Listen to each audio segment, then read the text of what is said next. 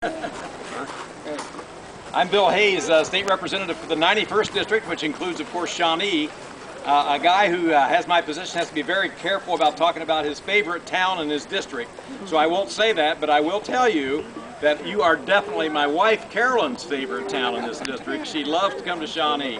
But we're glad to be here today to be a part of this. And I think what's most important perhaps about this, and oftentimes we don't think of it when we're here for an event like this, but it's these little guys that's sitting here on the front row that's seen this happen, and someday they're going to say, I remember being there when they dedicated that statue.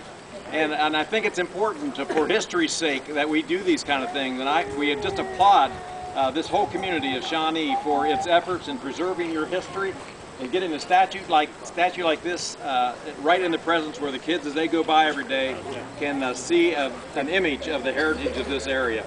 I have a proclamation here from the Ohio House of Representatives. I will not read it in full, but it simply congratulates you on your past heritage, but upon the future that you are setting in place by preserving the history and the heritage of your wonderful community. Thanks for allowing us to be here today.